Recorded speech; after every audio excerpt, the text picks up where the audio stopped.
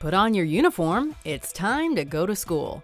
Welcome to WatchMojo.com, and today we're counting down our picks for the top 5 things you should know about Japanese schools. Before we begin, we publish new content every day, so be sure to subscribe to our channel and ring the bell to get notified about our latest videos. For this list, we're looking at the most interesting facts about Japanese schools.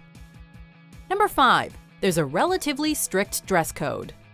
Western schools have some dress requirements, but Japanese schools are generally far more rigid in their requirements for their students' appearances.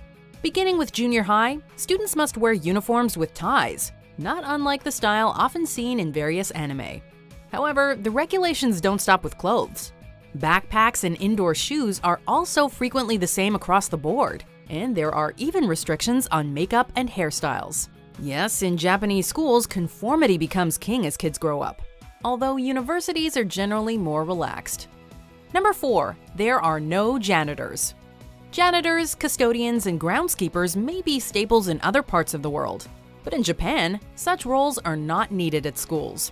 Rather, students, teachers, and other staff all participate in the upkeep of the school and its cleanliness. Designated areas are assigned to each person, and time is made every day for cleaning, in a period known as soji. Most participants also don bandanas. The purpose of the practice, besides saving the school money by not having to hire cleaning staff, is to teach the students personal responsibility and to prepare them for the working world. Number 3. Club activities are very popular and hardcore. Clubs are a part of school life worldwide, but Japan takes them a bit more seriously than most countries. In junior high and high school, nearly all students join an after-school team or club. These can range from the usual athletic endeavors to clubs devoted to upholding the ethics of the school to simple enthusiasm for a shared interest, such as astronomy or bug collecting.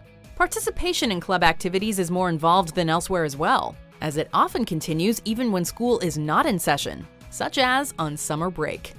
Number 2. Students can't fail a grade.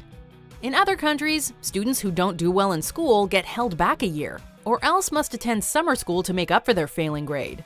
In Japan, though, students advance to the next year automatically, no matter how well they did on tests or if they skip classes. While this may sound like an easy ride, there's a black cloud to this silver lining. Firstly, social and parental pressures are high enough that this is an uncommon occurrence anyway. In addition, test scores are still important when taking entrance exams to get into a good high school, yes, high school, and/or college. Number 1. The Japanese school year is completely different from North America's. Japanese schools don't follow the same school year as their counterparts in the West. They don't even start at the beginning of the calendar year. Rather, Japan's school year begins in April and ends in March.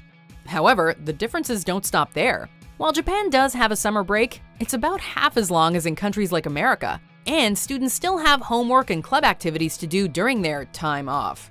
There are also fewer holidays and breaks than outsiders might be accustomed to. Despite how little free time the students have, teachers have even less, since, barring national holidays, they get almost no time off. Do you agree with our picks? Check out these other great clips from WatchMojo, and be sure to subscribe and ring the bell to be notified about our latest videos.